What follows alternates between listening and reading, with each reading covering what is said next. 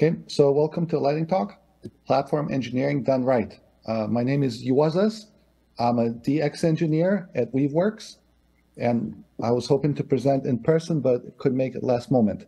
So I made a video demo. I hope you can see it. This is a bit of a misleading title because there's not a really single fixed way of doing platform engineering right. It depends on your team and organization and your project needs. And I can only cover a very small fraction of this topic.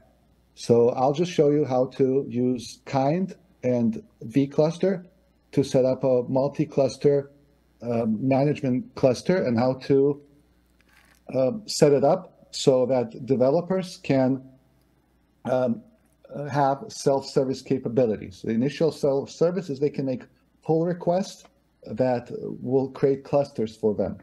And then additional integration will give them ways to log in and so on, which we also can cover. So right now, I'm just installing kind, the prerequisites, setting up vCluster for kind, and you can see there's no vClusters. So what we're going to do is we're going to create a vCluster at first using clusterctl command. There's some parameters. The whole structure of a demo is first I do something manually, then I automate it, then I put it into GitOps way of automating it. And so we develop a full GitOps structure. So if you run clusterctl by itself, it will not create the cluster, but it will export a manifest like everything else, and these manifests will create the cluster. So that's where we want to start.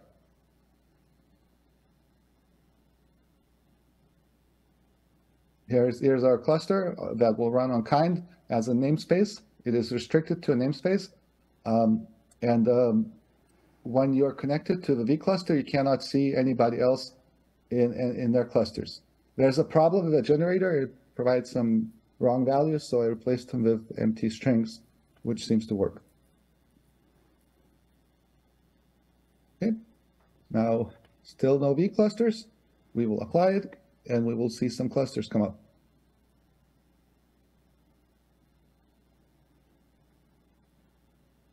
Okay, now we're going. Takes a minute to load. Okay. So now we have a way of turning manifest into clusters, but obviously we want to automate it. So we don't have to run these commands every time. We want Flux to manage this. When the vCluster is connected, you can see, when the vCluster is created, you can see you can connect to it, and you are restricted entirely to your namespace and to your resources in that vCluster. The approach should work for EKS or for any Kubernetes system that supports SCAPI. If there is a way to declare clusters, then this is a good way to manage that. Okay, so we're going to create a customization, which will be watching our cluster YAMLs and putting them to the cluster. First, I'll just install Flux because we want to start very simple, and we want to show that Flux can create clusters.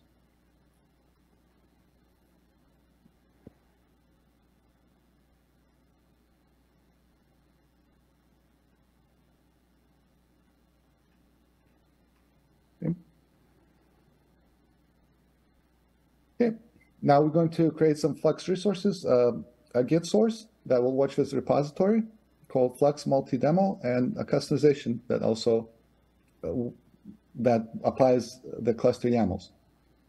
And I'm using a VS Code extension, which is one of the authors, and we can visualize clusters and customizations and all the resources. Later, we'll be working with Helm as well. There's a problem though. There's no such file, so because we forgot to commit. I will add the file. I will push it to Git. I will reconcile. Flux will see it, and then we'll have Flux creating clusters from manifests in the repo.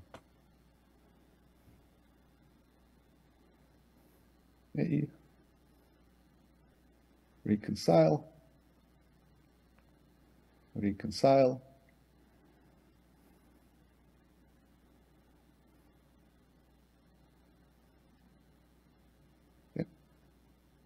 Okay, now there's a cluster again. This time Flux is in charge of it. Okay, so this is it's still not the right way of doing it, but it shows you the building blocks with Flux. We want to bootstrap. What Bootstrap will do is it will make Flux manage itself. And we also want to apply the same pattern to other manifests. So we want a single sync customization that will be managing this whole system for managing clusters. So I'll just copy GitOps toolkit sync from Flux, and I will apply that to the infrastructure. In this case, infrastructure refers to the code and the architecture for managing multiple clusters from this control plane cluster. It doesn't refer to infrastructure as all the clusters, but just this particular task.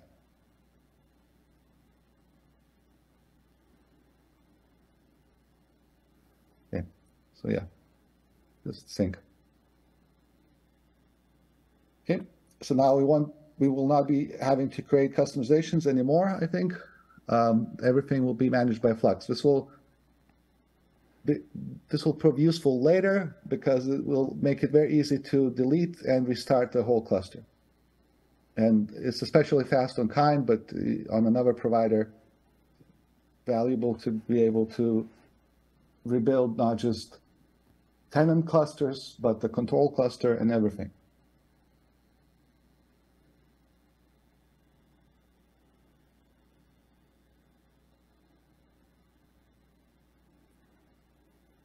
One thing I didn't get to talk to is repo structure. I tried to do some research and watch different talks and read what people are doing.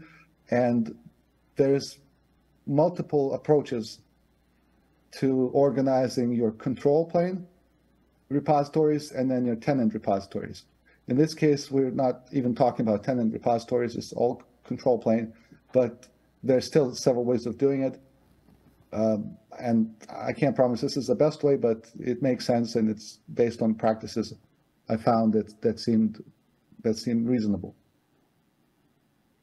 Okay, so now we have a second thing we're watching, which is clusters.yaml, and this particular thing is what will be applying our cluster manifest to the control cluster.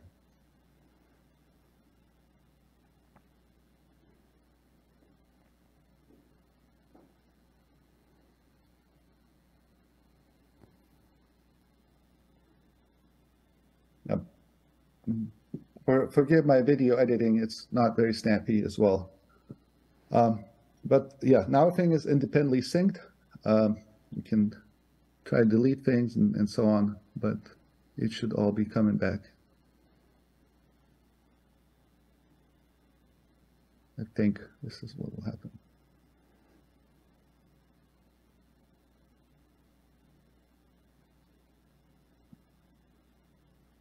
Here's our infrastructure. So I am referring to the same repository twice, once as Flux system repository and once as Flux multi-demo. And the reason for that practice is I found that for discussions that for debugging, sometimes it's better to have some multiple resources that refer to the same thing, because if there are errors, you can trace them if they're doing different things with the same repository. And later on, that also makes it much easier if you want to separate just the cluster definitions from this whole logic of managing clusters. You can put them in two separate repos. Because there's already two Git repository objects in Flux. Okay, so far, yeah, I think I skipped over something, but there was supposed to be an example of creating a pull request to add a cluster. But the point of that example is it was pretty complicated. You had to copy the whole definition, the whole manifest, make sure you make no mistakes, don't forget to add namespace, and so on. So that is not good self-service. We don't want somebody have to understand all the stuff just to get a cluster. So what instead we'll do is we'll take Helm and we'll create a Helm chart that will be used as a template. We'll provide values to the Helm chart, and from these values, we'll be generating cluster manifest. We don't need a Helm repository for this because it's a simple Helm chart. So instead, we'll just keep it in our Git repository under infrastructure. And under clusters, we will delete the individual cluster definitions and we'll replace them with a Helm release that will provide all the settings to the Helm chart for creating all the clusters. I've seen suggestions to use a config map for that instead of a Helm release, or have a Helm release and then have another layer of indirection with a config map. But I tried to do that and I found issues with nested values, but I'm not very good at Helm, so maybe there's a better way of doing it. But the simple way of doing it, the cheap way of doing it, is just make a Helm release. And now, if I'm a self-service user, these are the only lines I need to edit. If I want to add another cluster, I make a pull request, cluster 04. That's all I need to know. And later on, we can put other settings in here. So for example, it's multi-cluster, multi-tenant. We can add a list of tenants for each cluster in this one place. And the approval process is simple. There's a platform team that has full administrator rights, and someone makes a very simple pull request, and you can say, okay, this works fine. Okay, so now we have a Helm release for the clusters.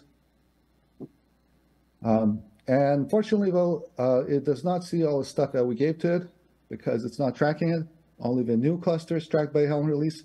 So we could try to fix that and fiddle with it. But because everything is GitOps, we're just going to delete everything and reboot, and then it should work.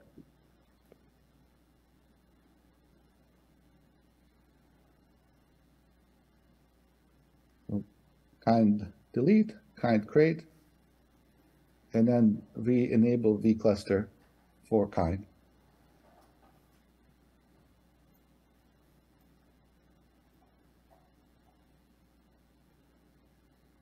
And Helm is not necessarily the best templating language to use in this situation as well. There's other ways of doing it. There's maybe no one perfect way, but it demonstrates the principle that you can have a template set up and you can provide values that are easy for people to add. Okay, so now we have just these 4 clusters, and also we have values that provides cluster, it should say cluster 00. But what we're seeing here, when we go to our list, now we have all the clusters right there. All of them are managed by this customization, which manages this Helm release. So that's just even a fraction of what was promised in abstract. So you can imagine if you want to have tenants, you do the same thing.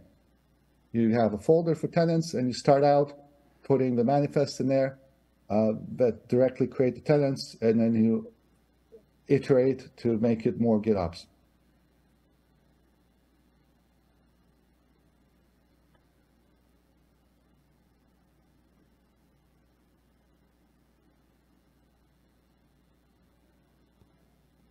And then later on, you can take the tenants and take the clusters and then use another templating mechanism to associate tenants with clusters. You'll have to worry about security and RBAC and authentication and very many things that I could not possibly cover. Not in 15 minutes, anyway. Yeah, maybe a few days. So Juozas is live. If anyone has any questions, we can answer questions. Kingdom can also answer questions. I am It's also very in the knowledgeable. spot for questions. Any questions?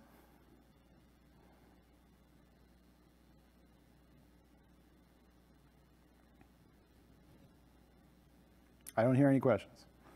Oh, Juozas can't hear us, so. All right, thank you, everyone. Thank you.